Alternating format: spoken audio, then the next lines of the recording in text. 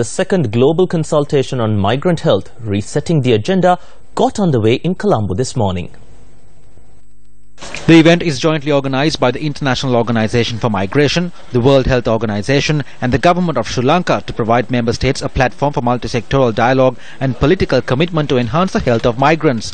The inauguration for the dialogue was graced by Health Minister Dr. Rajitha Senaratne and was attended by several foreign delegates, including the Deputy Minister of Health and Childcare of Zimbabwe, Aldrin Muziva. Migration has influenced most nations at some point of time.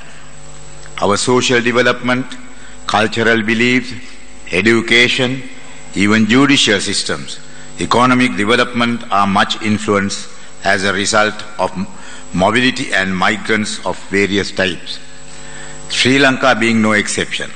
Identifying who is vulnerable is important in this context. It is time for us to examine vulnerable populations in our countries, and I believe migrants are most likely to be included as vulnerable.